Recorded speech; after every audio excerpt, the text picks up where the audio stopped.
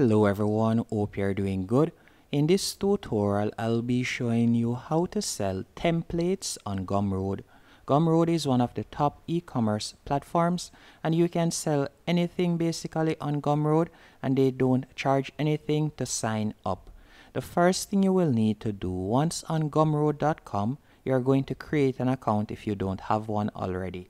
So you're going to tap on sign up in the top right hand corner right where you see dashboard on my screen, and there are numerous sign up options when it comes on to Gumroad. For example, you can sign up using your email address, your Gmail address, or you can use different social media platforms. For instance, you could use Twitter or Facebook to sign up. And as I said earlier, they don't charge you a fee. Instead, they will take a 10% flat commission for everything that you sell. Once you have signed up and you have verified your email address, you will be redirected to a dashboard just like this. Once on the dashboard, what I want you to do next is go over to the left-hand menu option and you are going to tap on products. After selecting products, you are going to tap on new product. After selecting new product, from here you could enter the name of your product right here. So let's say for example I would like to name this test. After doing that, all you'll need to do now, you could tap on digital product since a template is a digital product, and you're going to scroll down and then you can see enter the price. So let's say I want to sell it for $5. You can also choose the currency by tapping on the $, and you will see the different currency options. Once you have chosen a currency of your liking, you will tap on next in the top right hand corner.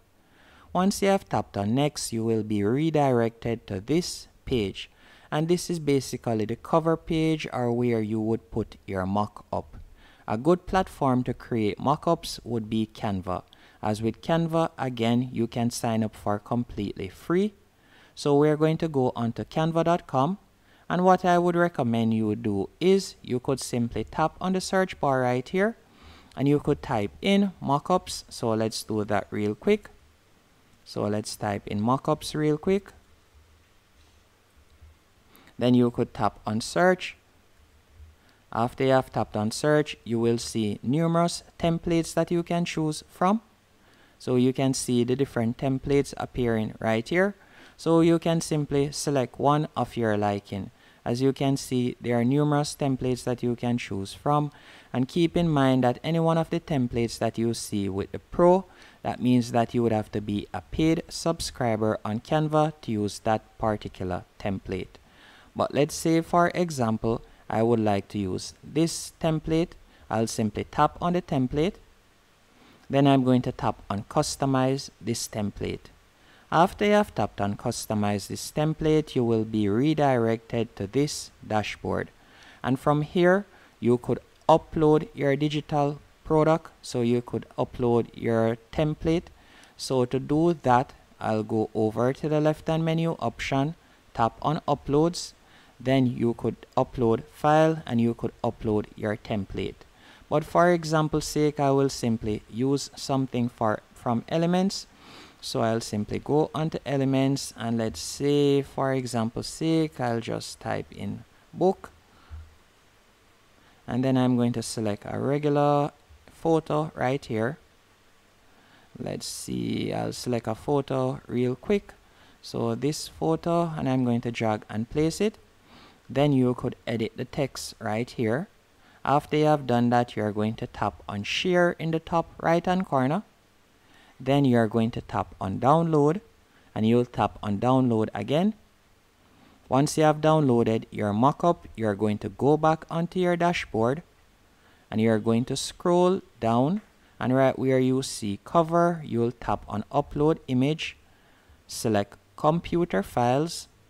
Then you're going to select the mockup, tap on open, and you'll see a preview of the mockup on the right hand column as you can see right here.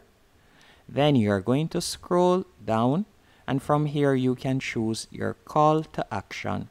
And the call to action would simply be the text that customers will tap on to make a purchase. You have three options: either I want this, buy this, or pay.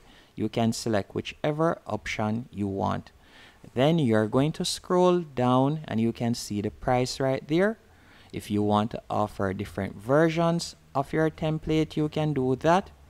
Once everything is to your liking, you're going to tap on content, and this is where you're going to upload your template. So again, you're going to tap right where you see the insert file, and you could tap on computer files, and from there you could search for your template. You can download it as a zip file if you want, and then the customers will be able to access the zip file. So let's say, for example, say this zip file right here. I'll simply tap on open, and you can see the zip file is loading up. Once it has loaded up, you're going to tap on publish and continue in the top right hand corner. Now that I've tapped on publish and continue, it is now live, as you can see right here.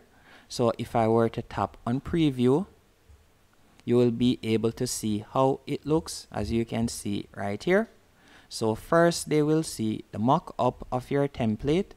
Then if they were to tap on buy this, they would be led to this page, and from here all they'll need to do is fill in their email address which it would be delivered to, and then they'll simply tap on pay, and that's it.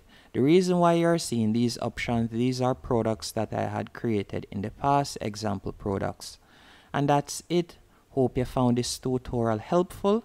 But one more thing before going away, you will need to set up the payment options.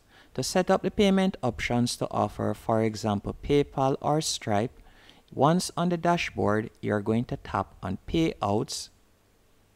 After selecting payouts from the left hand menu option, you're going to tap on settings in the top right hand corner. Then you're going to tap on PayPal, and you could enter your PayPal email address, select the account type, enter your first, last name, address, and some basic information. Then you're going to tap on connect with PayPal. You can also tap on Stripe, and you'll be able to connect your Stripe account. After you have entered the information, you'll tap on update settings in the top right hand corner, and that's it. Hope you found this tutorial helpful and informative. If you did, be sure to hit the like button and subscribe.